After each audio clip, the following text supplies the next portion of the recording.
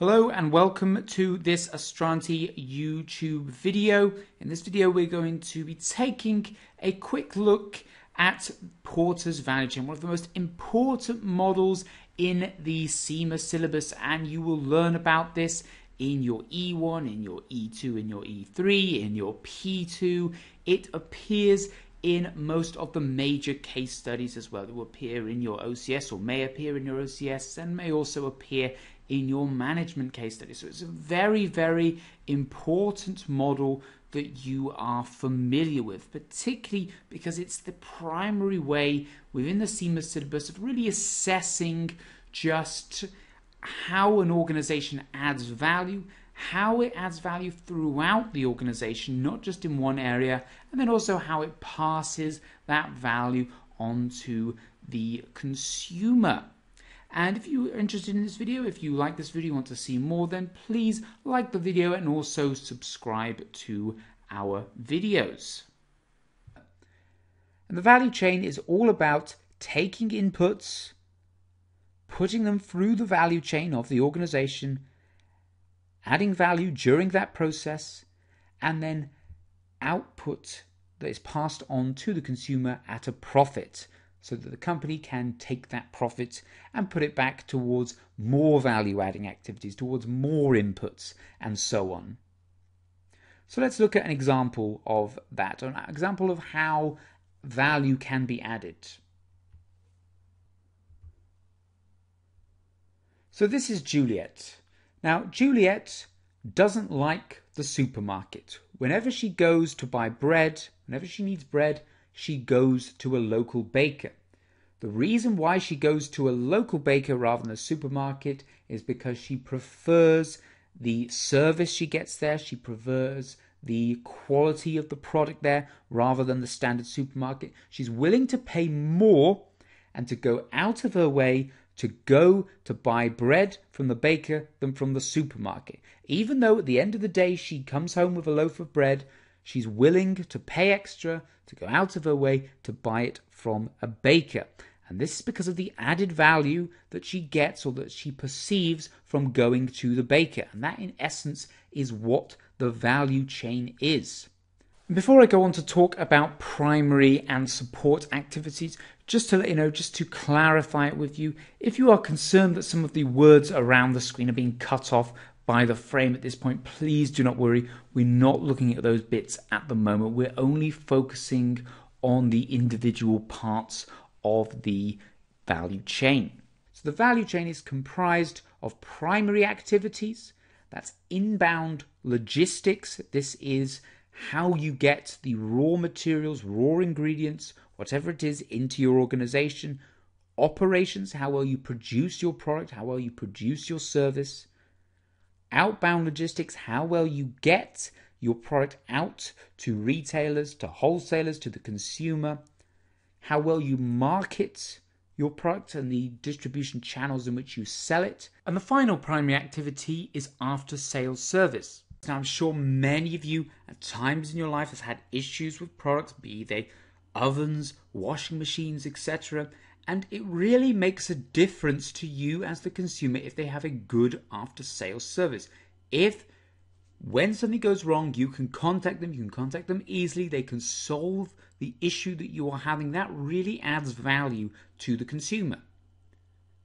And then support activities are things that are not directly involved in the product that is being sold, the service that is being sold, but they are still important. They allow the company to have these decent primary activities. They support it, hence the name support activities. And so they include the infrastructure of the organization. So it would be the company structure that allows it to have the best operations, the best marketing, etc. Good things such as bookkeeping, such as the accounting systems, the budgets, all the things that allow the organization to run effectively. Technological development and technology. This includes ensuring that they're using the best possible machines to do the job, to run the production lines, to store all the information on computer systems, IT, etc. Human resources, ensuring they have a well-rounded human resources department that ensures they're hiring the best people for the job, that they are keeping them satisfied, motivated. And procurement as well. This ties most specifically to inbound logistics. It's all about relations with suppliers, ensuring they get good prices, get good quality materials for production, etc.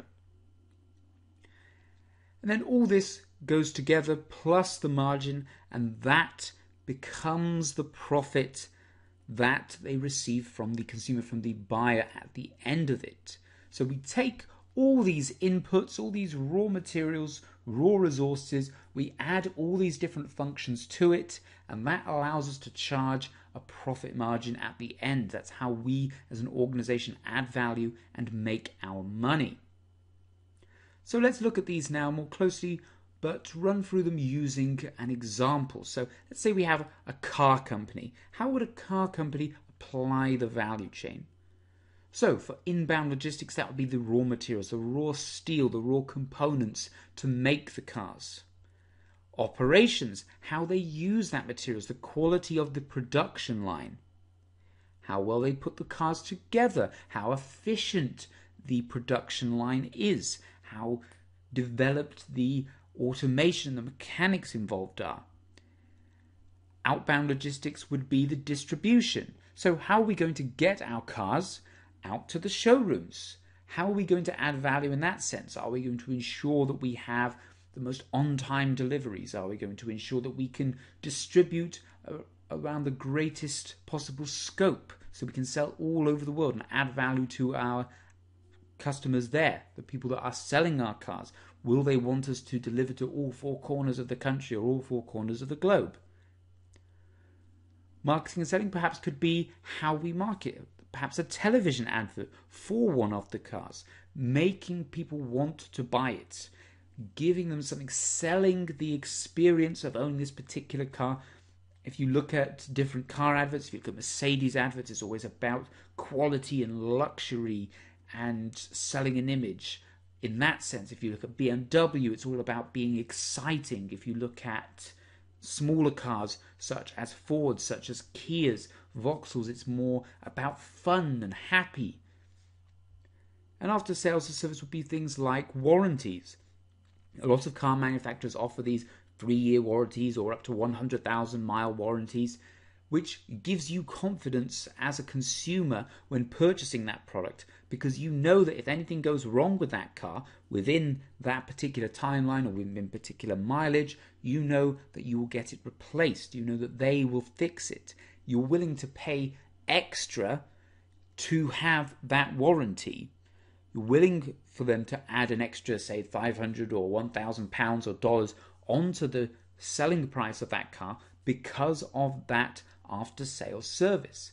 And this will tie in more to the value section that we're going to look at later, where we're looking at what is it that people value, why it's important to give people things that they value, and how that means you can charge more for your money. So they'll pay more for your car if they get this good after-sales service.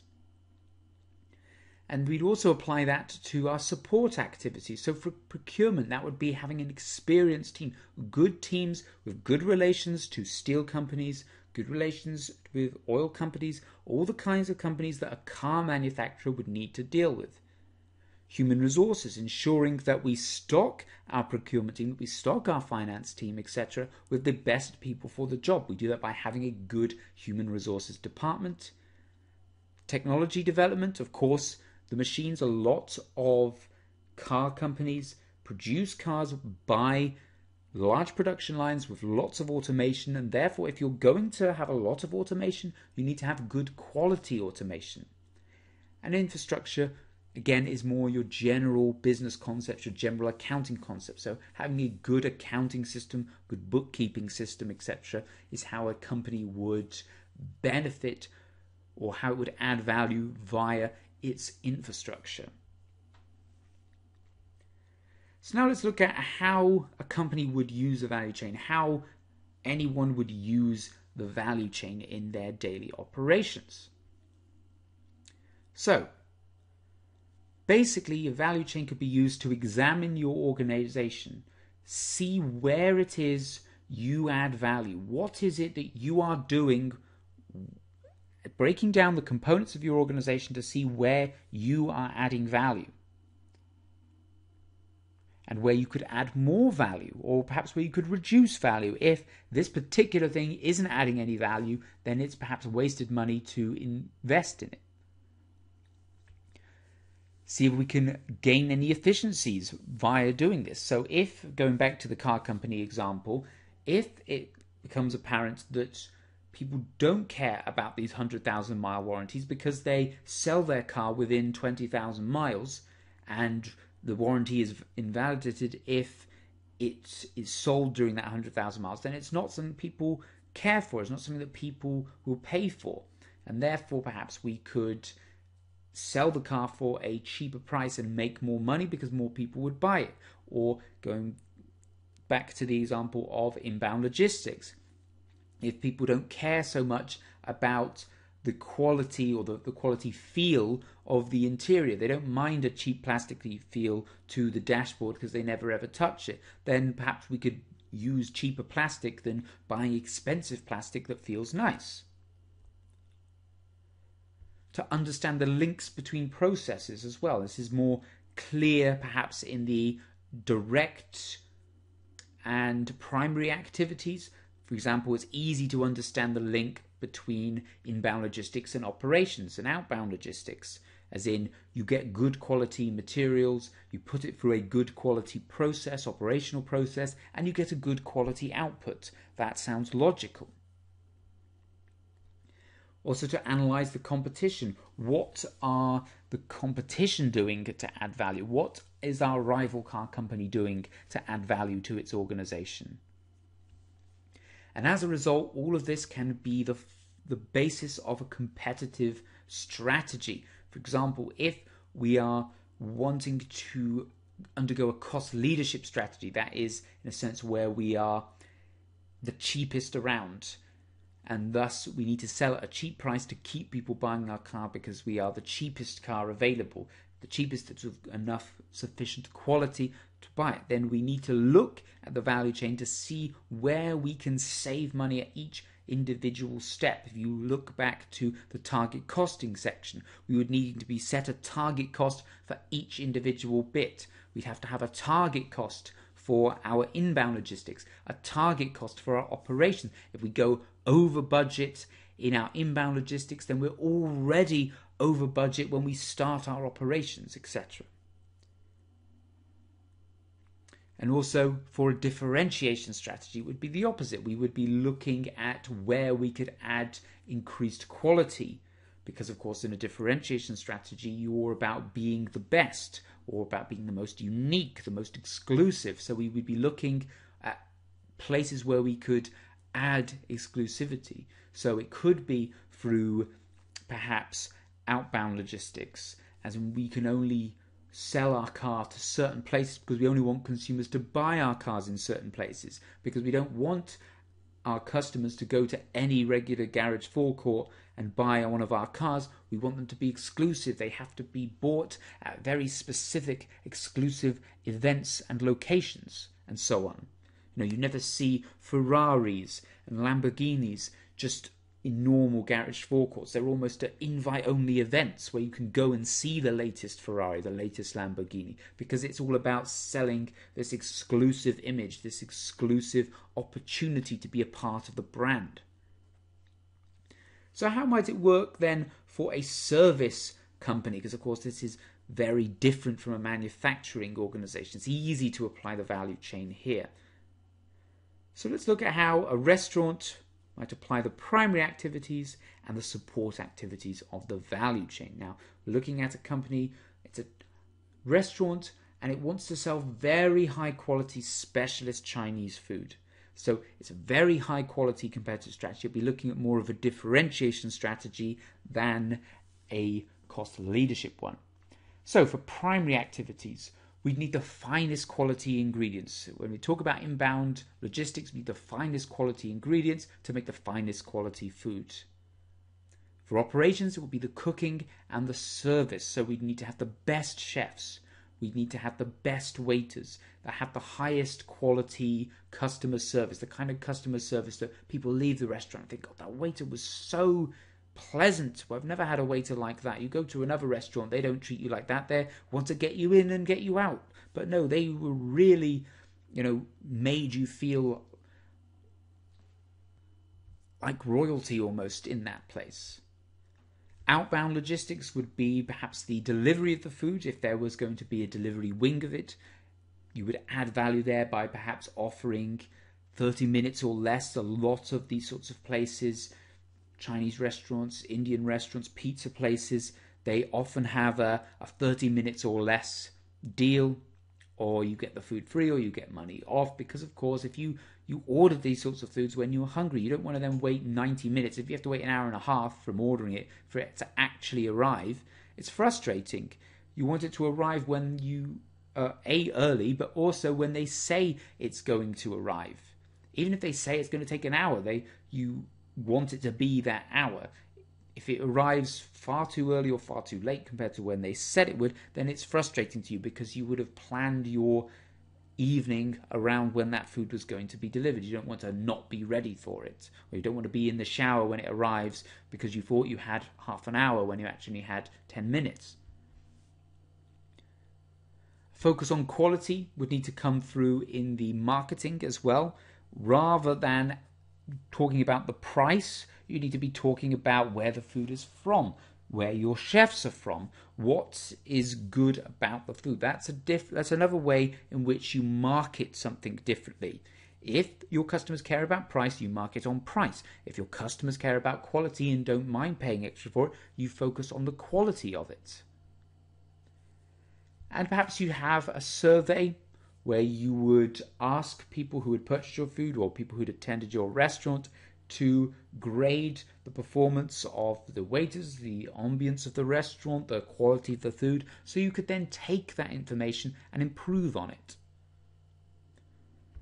Support activities, obviously procurement, going back to how we're talking about how different departments, different parts of the value chain fit together. Procurement obviously links very heavily with inbound logistics, and sourcing those high quality ingredients would be the key thing, the key goal for the procurement team. Recruitment and dismissals, if necessary, would also be very important to ensure that we've got good quality waiters, good quality staff members in our organizations.